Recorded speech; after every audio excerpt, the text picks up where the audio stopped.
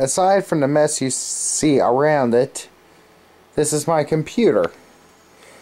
I've kind of been inspired. I just watched this video by the Keykeeper, Walsh Monster 2005, on his computer setup, and I've been kicking around the idea of doing this video for a while, and to be honest, I just never got around to it. So I'm running a home-built computer.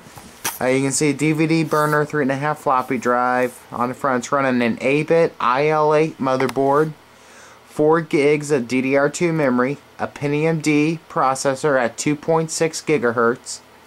I've got a dual-head GeForce card. I've got a video capture card in there as well, and lots of dirt and cobwebs. I've got 2 hard drives, a 500 gig and an 80 gig. We'll get into the dual hard drives later. And just so you know, when I get my tax refund, I'm heavily considering rebuilding this computer into a quad-core i5 with 8 gigs of RAM. Maybe even 16. I don't think I'll go 16. You can see I've got my desk here. Nothing fancy. $10 at a garage sale shortly before I moved up here. I need to clean it up more. It'd be about the right size if I could get some of my junk off of here. But I just like the look of it. It kind of has a 50s or 60s look, which is a style I like. I've got my dual screens. I got both of these flat screens for free. Actually, almost everything on here I got for free or cheap. IBM Model M out of the trash at college. Microsoft IntelliMouse, $5 on clearance at Staples. It was a display unit. Works perfect though. I've had it for years. I got a Dell UltraSharp 19-inch flat screen. A friend of mine upgraded to a 23-inch Samsung LED monitor, so he gave me this.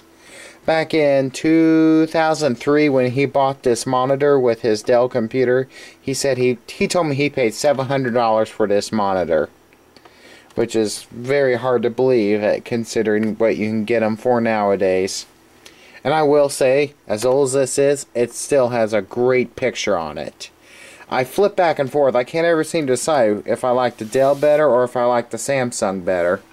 And this is my other monitor. Same friend, when he was forced to move to the state of Florida. He was either moved to the state of Florida or the state of unemployment. So he picked Florida.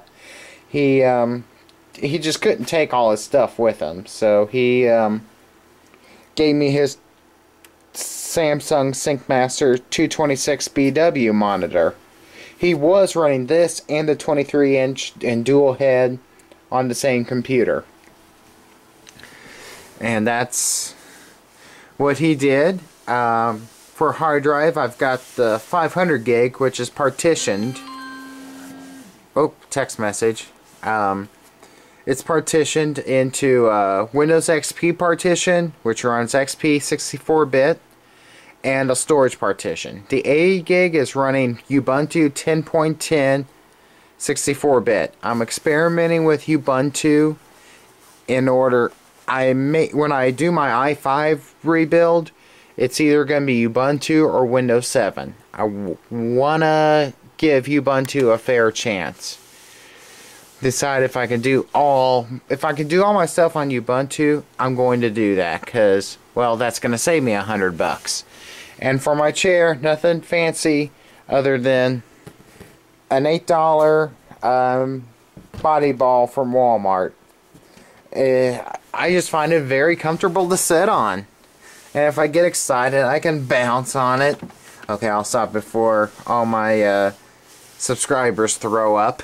But this is my computer setup. Oh, and there's my right channel speaker, my first generation Paradigm Phantom.